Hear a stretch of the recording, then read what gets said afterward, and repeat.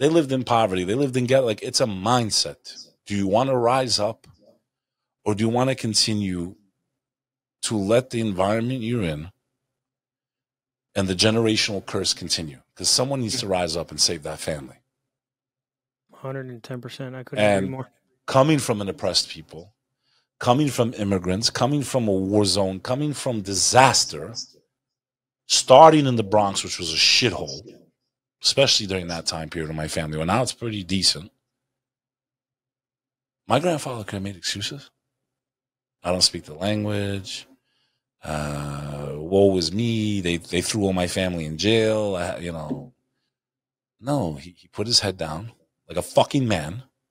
He put his head down and said, I got to take care of my family. And he busted his ass.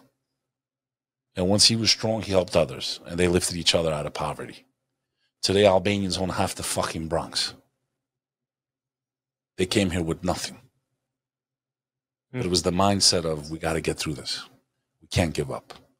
Definitely. If we stick together, and there will never be a better generation of my people than that generation. I've never seen that type of success anywhere else for our people, because they had no choice also. So when they came, they really stuck together. They were a minority. There was no Albanians here.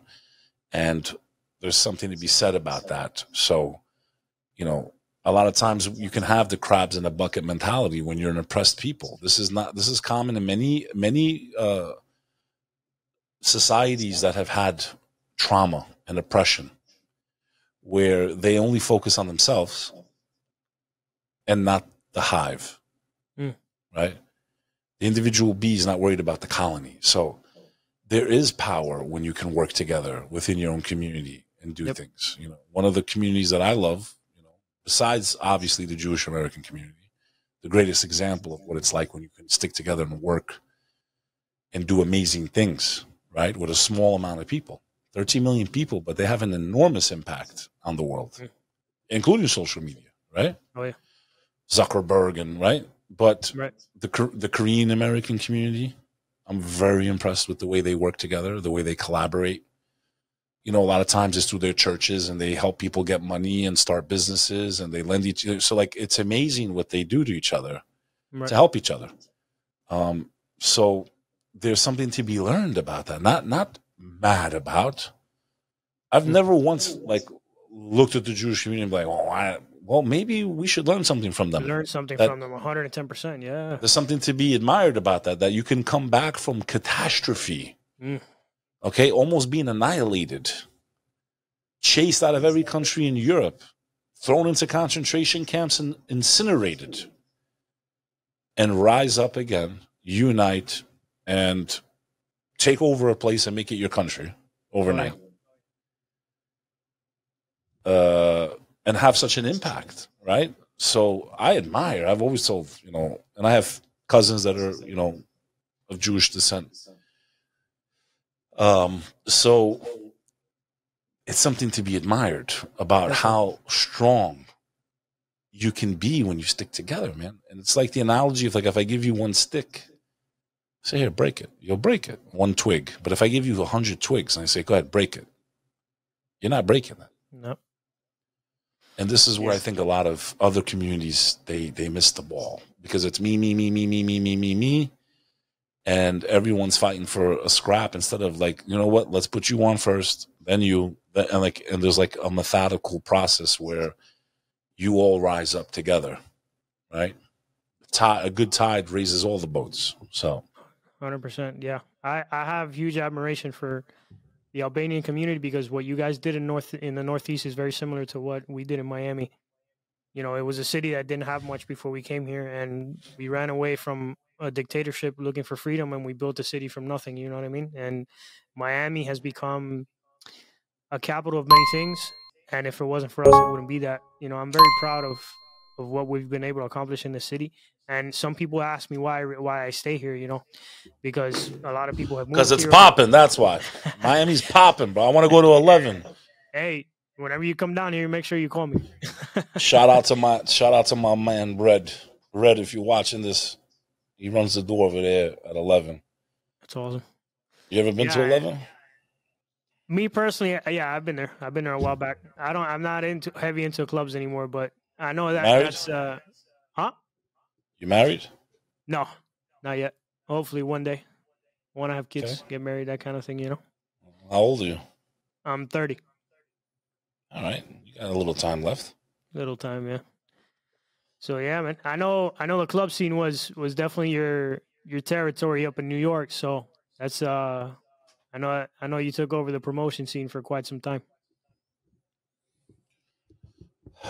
Nightlife is a very dangerous environment to get used to if you don't have discipline. Oh yeah. I've seen a lot of people go down. I've seen a lot of people pass away. And if you don't control it, it will control you. But the nightlife can be a wonderful place. It can be this nonstop playground. It's like Never Never Land. You know, people go, "Oh, don't you feel weird that you're 40 years old?" No, I don't feel weird, bro. I feel great. I go out every night. I meet amazing people. I have friends literally all over the world. I can make a phone call anywhere I am on earth. I got somewhere to sleep if I need it, God forbid. It's awesome. I like my hotels, you know, I like my privacy, but I got an amazing network.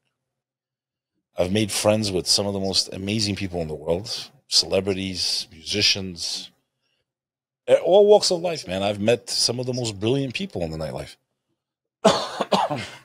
I always tell people, you know, I don't drink. So if you stick to really just having some discipline, and if you're focused, the nightlife can be a great resource for you as long as you don't get pulled in. But it's 100%. very easy to get pulled in. You know, you got the opposite sex always looking their best.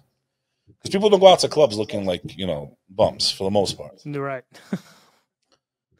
They get dressed up, they look good, you know, especially the women, they always look phenomenal. So it's easy to get carried away in the excesses. But For sure. the benefits of it are that people have their hair down. It's easier to start conversations. It's people know that they're going to have to interact. Someone that's in there is probably in a social mood. You can develop great business contacts. You can develop all kinds of stuff, man. It's a really good place to build a network. And if you're going to the right places, you don't want to go to shitty places. You want to go, you know, you can go try to get into places that are very high end. Everyone in there is successful. You have places like Casa de Cipriani, right? It's like members only. It's all freaking, there's fucking billionaires in there. You're at the bar having a drink. Next thing you know, you're talking to a billionaire or a CEO of a tech company. So it's like also knowing where you're at and how to use that environment to your advantage, but also how to start conversations where you don't come off cheesy or as like a bloodsucker or a vampire. There's a way to have a conversation. There's a way to open a door. And there's a way to have a network. I think a lot of people don't have patience when they're networking. Oof. Instead of worrying about making the other person like them and vice versa, they, as soon as they start talking, well, what do you do? I do, and they go straight to business. And a lot of times when you go straight to business, people can sense it. They feel it. They're like, oh, this guy's a fucking shark or he's a bloodsucker, right? Yeah. I've always believed in taking, you know, you take your time when you get to know people. Yeah. Let them really get to see who you are. Let them, you know, fall for you, in love with you, you know? And you try to do a favor for them before you ever ask for one yourself. Super important. That's the best way to do it, man. Definitely. You know, I have a friend of mine who, you know, I'll be like, you know, why don't you? It's like, I hate asking for favors. He's like, I want to save that for when I really need something. Yeah. And I looked at it like it's a currency. Yeah, definitely. The nightlife, networking in general, me personally, I've learned that it's not so much what you can get out of the other person. It's more forming a relationship, and you got to have a long-term vision for when you're networking and when you meet people. You're definitely right. The art of communication isn't something common nowadays. Most people. No, it's not. It's lacking, actually. It's lacking. People don't really know how to have a productive conversation. You know, a conversation has structure, whether you realize it or not. And the most effective business people and the most effective salespeople, the most effective networkers are those that have structure when they speak. And they follow the same routine. The way they open up a conversation, the way they probably use the same jokes. Right. But they make it sound like it's the first time they've ever said it when they say it to you. They're very cunning and very clever when they speak, and they use their words like currency. They don't just waste their words, because you can overspeak too. You can talk too much, or what we say is go past the close. So when you're out there in the nightlife, you should talk to everybody, because you'd be amazed at how many people are in that world that are like very successful, and how small that world is. It's like one big family. I know everybody in, nightlife. They all know me. Even if you're not in the business as much anymore, you kind of like earn this place where, there's just like a respect. It's like, even though he's not in the game no more, this guy was in the game for so long. It's like a family, man. There's like common courtesy. I could go to a club in Miami and say, hey, I've been in nightlife in New York 20 years. They're like, you know what? Hey, you come up to New York, anything you need, they'll open the rope, man. I can't tell you how many times I went to like the hottest place. My friend's like, how you gonna? I'm gonna get us in. Don't worry, because it's like a big fraternity. It's a big network, and we do reciprocate respect, because it's just, everyone looks at us like we're fucking degenerates, but we're really not. We're business people. We're hustlers, and we live a different lifestyle, man. I personally don't drink, so neither do I. I don't do drugs. I did drink. I used to drink a lot, and I haven't drank in over 10 years. So it is what it is. You can either let the nightlife consume you, or you can use it to your advantage. There's no middle there. Yeah. When you started talking about the art of conversation and structure, I remembered one of the 48 Laws of Power from Robert Greene's book. It said, be silent. Don't say more than is necessary. I think people fuck up conversations all the time by talking too much. They don't realize that there's moments. I'm guilty of that. But you have something to say. That's the difference. When you have something to say, talk. When you don't speak. It's like you said, pick your words and use them, and be methodical in what you say. When I was younger, I always thought in my mind, let me try to shine right now. Mm-hmm. So I felt like I have to say something. But what people don't realize when they're younger is that sometimes not saying anything is more powerful, because people always wonder, like, why is this guy so quiet? Why is he so reserved?